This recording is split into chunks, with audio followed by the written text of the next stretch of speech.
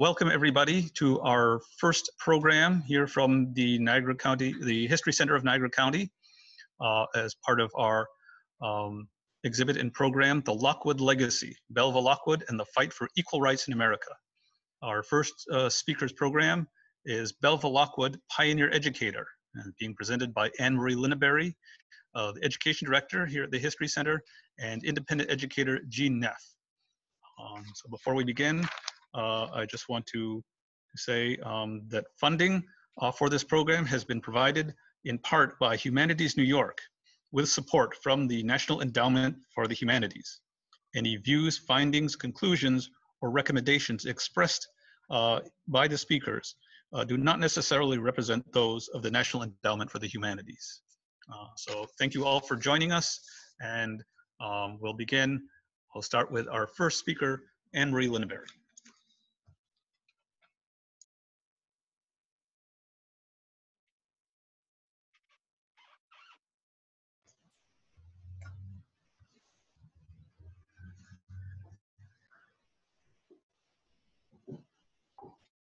Okay, I need the first slide.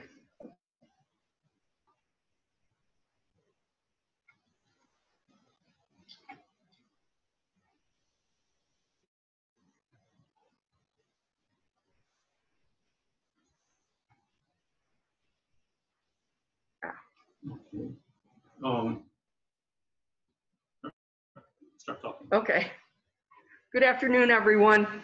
I'm going to be talking about Belva Lockwood, but of course, Belva Lockwood started out as Belva Ann Bennett. She was born on October 24th, 1830 in a log cabin on Griswold Street in Royalton, New York. And she was born on the property of John Layton. You can see where the star is on the map. She was the second child and the second daughter of Louis and Hannah Green Bennett. They were tenant farmers, so they moved around. They didn't really own property. And they later had 3 more children, so there were 5 children altogether in the family. Okay? Next slide.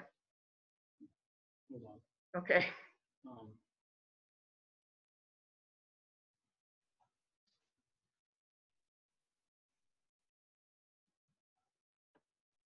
Terry? Well, waiting, I'll just keep talking about Terry? Belva. Oh, I'm sorry. She was considered to be an intelligent and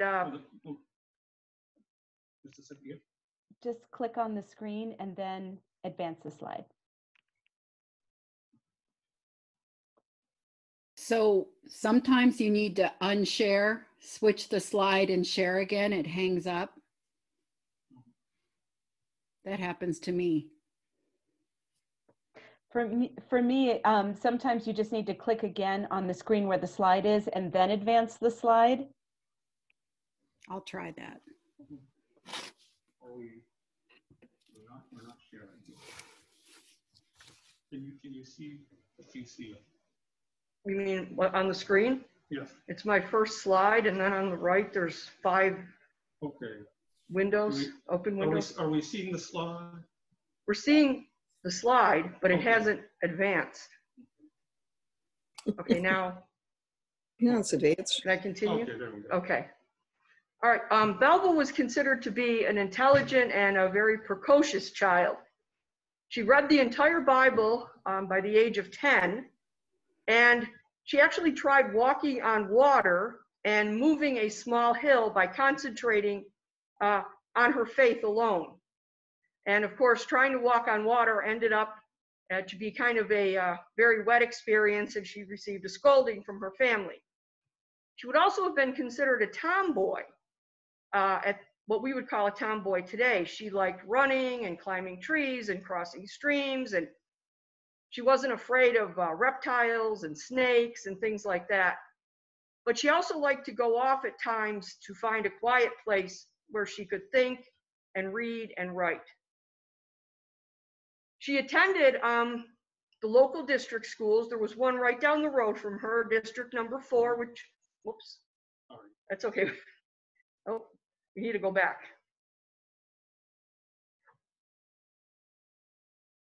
She attended district number 4, which later became district 22. And she was considered an exceptional student. And by the age of 12, she had already completed all the requirements for grammar, geography, arithmetic, algebra, and philosophy. She was very disheartened when her father did not encourage her in her scholarship because she was a girl. She also was annoyed because he also did not recognize her physical labor that she did on the farm, which equaled that of her brothers. Now, by the time she was done with her elementary school classes at age 14, even though she had completed the requirements at 12, she was now qualified to teach school. So she ended up teaching at one of the district schools in Royalton. She boarded with the students' parents, but the money she earned went to her family because they were always financially strapped. She only received half the pay of the male teachers in the school district. And this is a quote from Belva. She said that that was odious, an indignity not to be tamely borne. I at once began to agitate this question, arguing that pay should be for work and commensurate to it and not be based on sex. The rationale for this disparity was that men had to support themselves and their family. Women were supported by male relatives, fathers, husbands, and brothers. She asked her father to allow her to continue her education, but he told her girls did not need an education. So, next one. Okay. So in 1848, at the age of 18, she took what she called the well-trodden road to marriage. She married Uriah McNall. He was a farmer and a sawmill operator in Royalton. And for Belva, this wasn't really what she wanted to do, but she was from a poor working farming family, and this was what was expected of her. A year later, their daughter Laura was born in 1849, but that same year, I'm gonna do the next one. That same year, her husband, Uriah, was injured in a sawmill accident. And for the next 4 years, he was unable to work. So during that time, she actually operated the sawmill for him. And she operated it very successfully and very profitably. And she became very well respected by her male neighbors. Okay.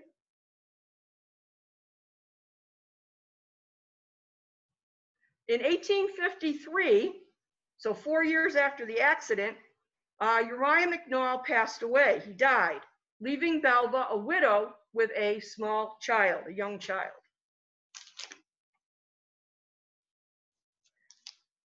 Okay, you can go to the next one now. So Belva decided that now her future was in her hands and she was going to do what she wanted and not what other people wanted her to do. So she enrolled at the Gasport Academy in Gasport, New York, and she studied geometry, German, anatomy, physiology, and bookkeeping. So a very diverse curriculum. In order to pay for this, she taught at various school districts in the area. And one of the districts that one of the sources mentioned that she taught at was the Terry's Corners School District in Royalton. Another source says she taught at the Gasport Academy, where she had attended. But in either case, she did teach in the school districts in that area to earn money so that she could continue her education. And, okay, next one.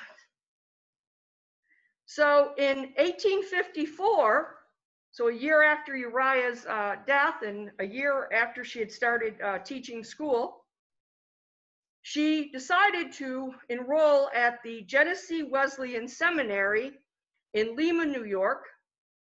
And at that time, the only course that she could enroll in was called the Ladies Finishing Course. And that was in September of 1854.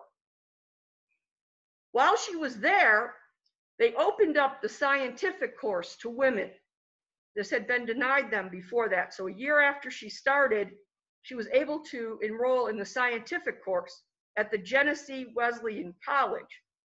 There were two different schools, but they were on the same campus. And the scientific course involved classes in science, history, and politics, and other manly topics. During that time, she also snuck off campus several times to attend lectures that were given by a local lawyer. And she also went to see Susan B. Anthony speak when she came to Lima. So she finished the four-year program in 3 years, and she graduated on June 27th, 1857. Okay, next one. Now, she was immediately offered a job at the Lockport Union School here in Lockport, and this was something she accepted rather reluctantly, because what she wanted to do was she wanted to try to find either a law school or a lawyer who would take her on so that she could become a lawyer herself. But she took the job because she knew she had to continue supporting her daughter. So she became the preceptress or principal of the girls' department in the fall of 1857. Once again, she was paid less than the male instructors who had less education and less experience than she did. But this is what she wrote. As a teacher, I did not content myself with the knowledge that I had already acquired, but strove each day to gather up some new thoughts in each of the branches pursued by my respective classes. Okay. She was appointed to a New York State committee with Susan B. Anthony to determine if declamation, which is another word for public speaking, should be taught to girls in school. She immediately implemented the program at the Lockport Union School, and then she wrote, the improvement was marked, and the success so great that declamation for the girls became the standing order for the school forever after, and the report of the committee was favorable. So this was something that Belva believed in. She believed that women should be able to speak for themselves in public. Okay. She also introduced calisthenics to her classes at the Lockport Union School. And she felt that women should be able to have exercise just like the men. And she used a book that had been recently published by Catherine E. Beecher, which was the book of Physiology and Calisthenics. Now, this was kind of radical at that time for women to be doing exercises, especially in public, which was considered at school. But she felt that it not only was good for the body, but it was also good for the mind as well. And so she implemented this practice, and it stayed at the school. After 4 years at the Lockport Union School, she resigned from exhaustion, but also discouragement over pay discrimination. And yet, the superintendent of the school, his name was James Atwater, he praised her as a lady of great energy and executive ability who filled her position for 4 years to the entire satisfaction of the official board, pupils, and patrons of the school. But yet, he would not pay her the equal pay that the men were getting. So, okay. So what she did then was she decided that she wanted to run her own school. But she went to a school in Gainesville, female seminary in Gainesville. And even though she was not really in charge of it, she did have more freedom than she had at the Lockport School. And she continued to teach public speaking classes and calisthenics. But the woman who ran the school there did not always agree with what Belva was teaching, and so they had some disagreements. And not long after Belva arrived at the school, it burned down. And it was rebuilt, and Belva ended up finishing the term in 1862, but then she left because of the disagreements with the other headmistress. And she taught at a school in Hornell, which is in Steuben County. She did that for a year, but I was unable to find out much about that school at all. So that after a year, okay, we can go to the next one. She went and she purchased a female seminary in Owego in Tioga County. And she operated this for 3 years before selling it at a profit. And it was at this point that she decided that she really wanted to pursue a career in law. And so using the profit from selling the school, she took her daughter, Laura, they moved to Washington. She did open up a school in Union Hall in Washington, D.C. to pay for her expenses. But within a few years, she was attending National University and working on her law degree. And now I'm going to turn the program over to Jean Neff. And Jean is going to discuss what it was like to be a student as well as a teacher in a one-room schoolhouse in the 19th century.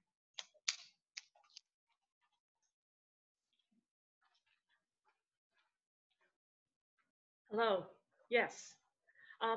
So I will just tell you a little bit about my background in that I have worked at several museums that have one-room schoolhouses.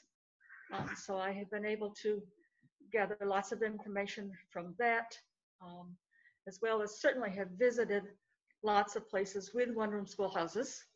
But I did bring with me today just to say that I have had all kinds of different books. Here's one where an individual tells of her experience in a one-room schoolhouse.